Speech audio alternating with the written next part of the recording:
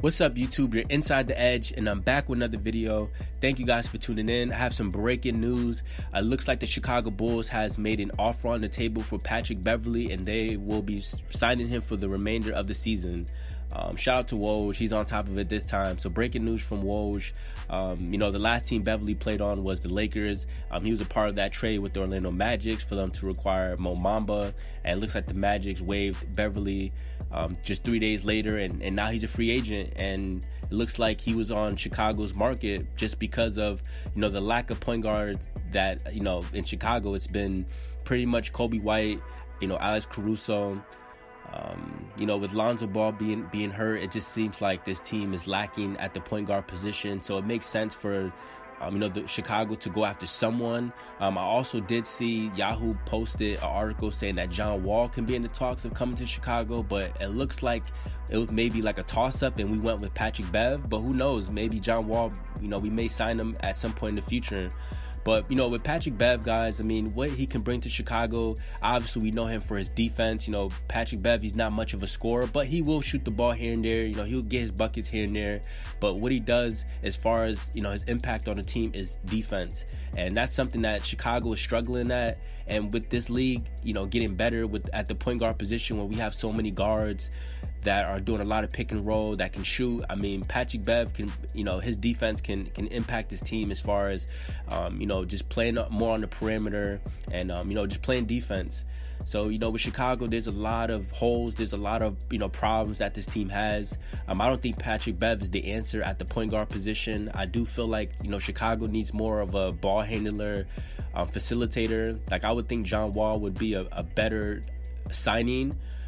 But I also know, like, with John Wall, his defense isn't, what it once was. He's not the player he once was. And maybe Chicago wanted to go in a direction where they wanted to get more of a defensive player, a guy that can, spark this team, just with leadership, because that's what Patrick Beverley brings. He brings that energy. He brings hustle.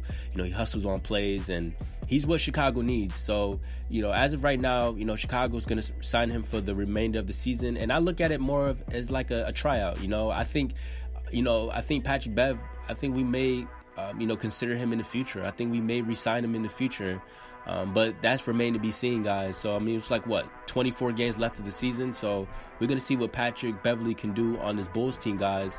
I'm excited. As of right now, Chicago, I think right now we are at 26-33. We're the 11th seed. So with 24 games left, I think we could, I'm praying, guys, we can squeeze into that playoff race. But like I said, guys, there's a lot of problems with this, with the Chicago team. And it's more than just being at the point guard position. I think all around this team needs to be restructured a little bit better. And that's going to be another video for you guys, But I just want to give you guys some breaking news on Patrick Bev. What do you guys think of this signing? Do you think the Bulls should have went with John Wall? Do you think we're still going to go after John Wall? What impact do you think Pat Bev could bring to this team? I want to hear you guys' opinion.